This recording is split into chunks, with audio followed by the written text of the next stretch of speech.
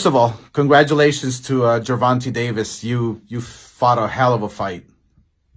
My hat's off to you. You had a great game plan, beautiful body shot. Ryan Garcia, we are proud of you. The world is proud of you. You made this fight happen. You wanted this fight, and I'm sure a lot of fighters will learn from you that you're daring to be great. But I do want to clarify why Bernard Hopkins and I weren't at the post-fight press conference. First of all, Bernard Hopkins was accused during the weigh-in of having testosterone cream on his hands and touching Gervonta Davis when he only wanted to help him because he was going to fall off the stage.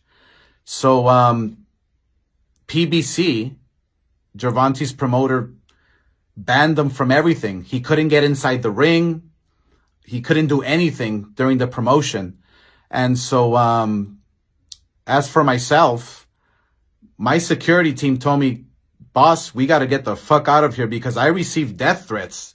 You guys don't know this. I received death threats throughout the whole week, and they just said it was simply too dangerous, so we got out of there.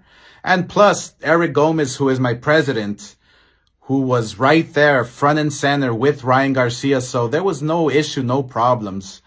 This is all coming from all these PBC minions that are just attacking Ryan, attacking Golden Boy. But it's all good. It's all good. Ryan Garcia made this happen. Tank made this happen. We had a great fight. The best man won. My hat's off to you. And again, Tank Davis, you're a great fighter. Ryan Garcia, I have your back. Bernard has your back. We're with you 1,000%. And you will be back stronger than ever, better than ever. Guaranteed. Thank you.